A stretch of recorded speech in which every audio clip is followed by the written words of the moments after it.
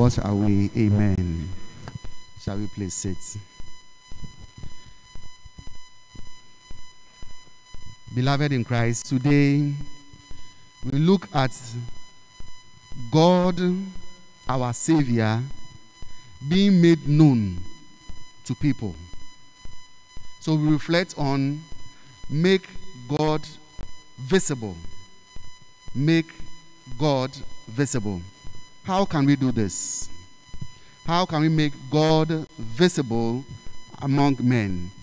We are all called to be instruments of God.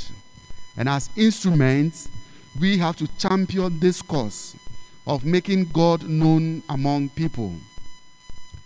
In the first reading today or this week, we begin reading the book of Thessalonians.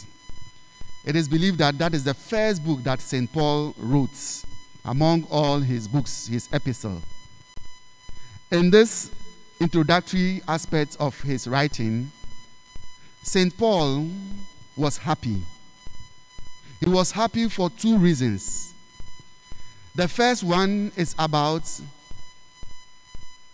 the people who rejoices in God because God has done great things in their lives. That is the people of Thessalonians, the Thessalonians themselves, the people of Thessalonica.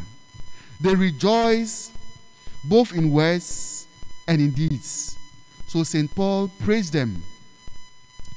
They promised to live by the word of God, and they have done that. That was why St. Paul praised them in today's first reading.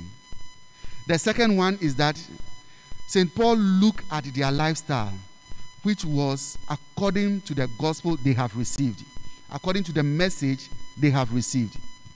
So basically, these were the two things for which St. Paul was happy.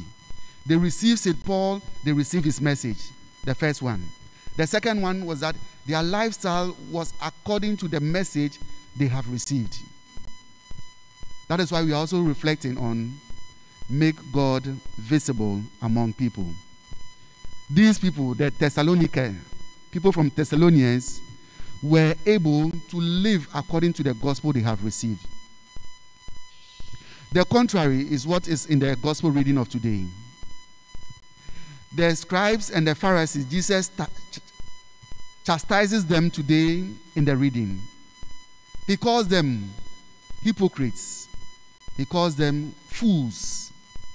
Why? And this was the main reason why he was calling them like that. They lay heavy burdens on people. They themselves will not do it and block others from receiving it. That is the first one.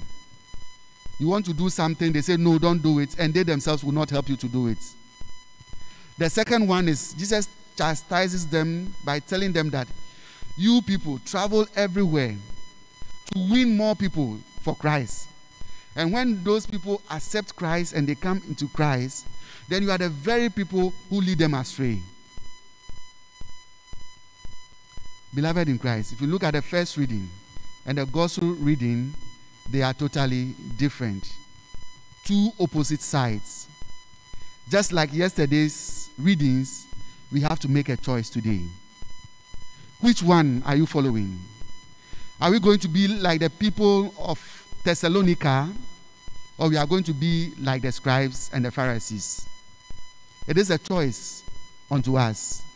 Are we going to make Christ visible like those people Paul met in Thessalonica, or we are going to be like the people Jesus met, the scribes and the Pharisees, who prevented others from reaching God? That is the message for us. Any of the choices that we make, we are responsible for them. And today, though we are making our choices, just as the Lord puts before us, He said, I gave you light and darkness, but choose light and live. Today, I also bring this to you, that choose to praise God. Choose that which you have believed, that it might manifest in your life for others also to come to see Christ. And that is the first reading of today. Make Christ visible among men. May the Lord bless us to be able to live that life, not to be like the scribes and the Pharisees, for us to be described as hypocrites and as fools, to block others from reaching God, but be like the people of Thessalonica, to hear the word of God, to let it be part of our lives. May the Lord bless us. Amen.